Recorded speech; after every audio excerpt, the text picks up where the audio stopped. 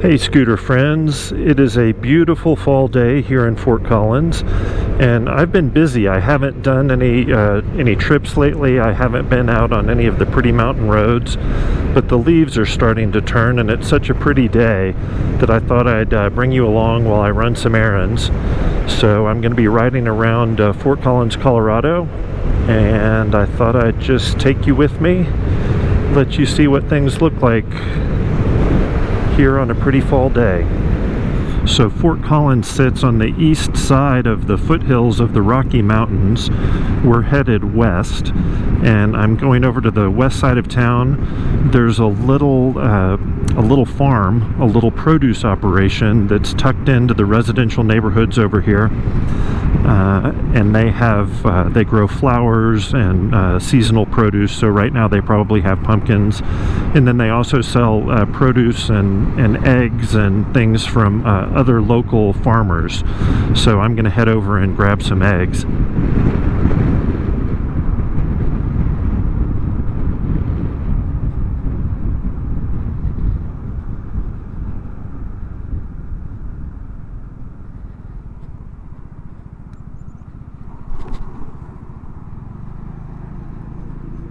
Their little pea gravel here is pretty deep and a little bit slippery.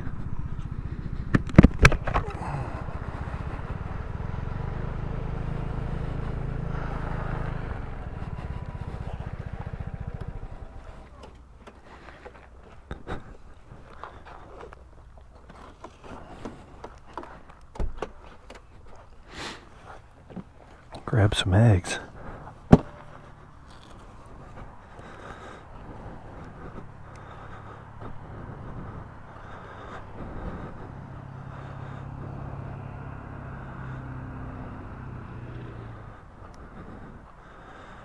Looks like they're drawing over there. They've got a drawing class going.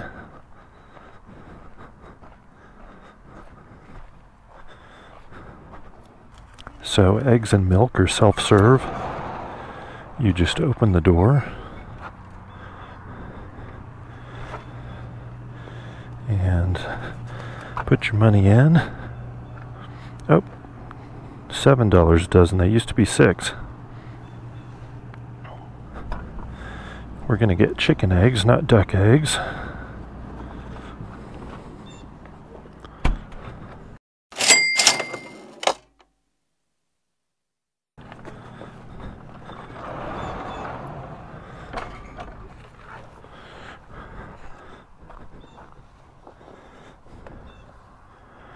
Look pretty good.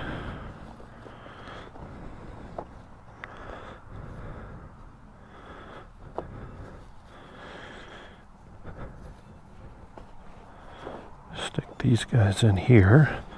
So now I have the question, do I hang them from my thing or do I put them in under the seat where they might get hot? See how warm it is. It's not too bad in there. I think we're going to do them in there for now.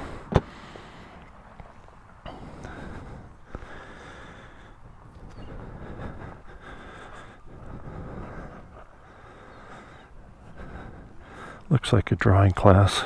Drawing the tractor and the pumpkins. Look at that dog. That's a pretty good life, isn't it? Laying in the sun. All right.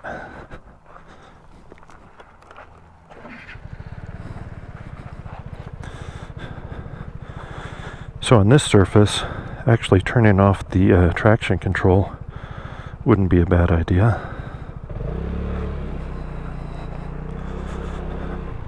Except it didn't turn off.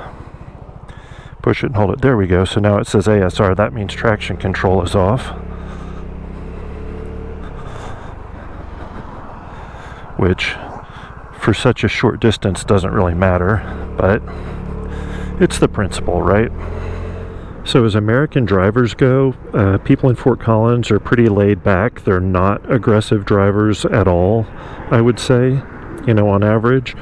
The one thing that they do is speed. So a lot of people, well, I would say 99% of people ignore the speed limit. I don't know if we'll see it along here. The posted speed limit is 35. It wouldn't be unusual for people to be driving about 55 through here.